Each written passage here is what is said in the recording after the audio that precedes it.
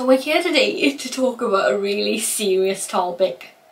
Now, not many of you know that I love sports. I mean, I keep it under wraps because I just think it's such a cliche, you know, a disabled girl who loves the Paralympics, oh my god, change the record. But it's true. I mean, I love sports and I've been training to be a Paralympian since I was about 6 or 7. You know, I like a majority of sports, but wheelchair basketball is my true passion. I think that I'm alright at it. I really must be, because the big news is that I'm actually going to be in the Paralympics for Great Britain. Went for coffee with this bloke. He's probably watching. Alright. All was going alright. Got on pretty well. The day kind of finished and he was waiting to go home, basically, catch his train, whatever.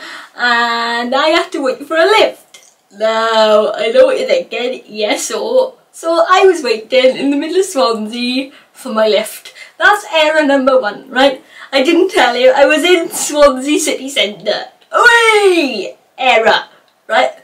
This was a Tuesday afternoon. Swansea city centre, just sitting there minding my own biz. And then this dude comes up to me. Alright, how often do you come out then? Here we go, another stranger thinking that because I'm out I've like had a world record. So I turned around and I said, well, I come out as often as you come out, pal. I'm no different to you. You're out, I'm out, we're out. We're human beings. I'm not an alien. I just sit down for life. So he's computing it in his head, and I'm not joking you. Then, as he's computing it in his head, he clocks the person I'm with, who happens to be a male.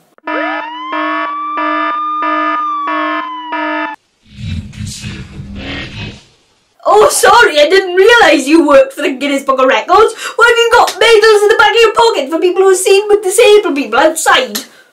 What type of medal? Are we talking silver, bronze or gold?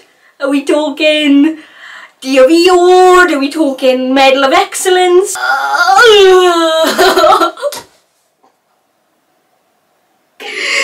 You deserve a medal. All I'm doing is sitting on the street. It's not like he's just carried me up 20 flights of stairs. Excuse me, mate, I'm not the one drinking and off my face at 2 PM.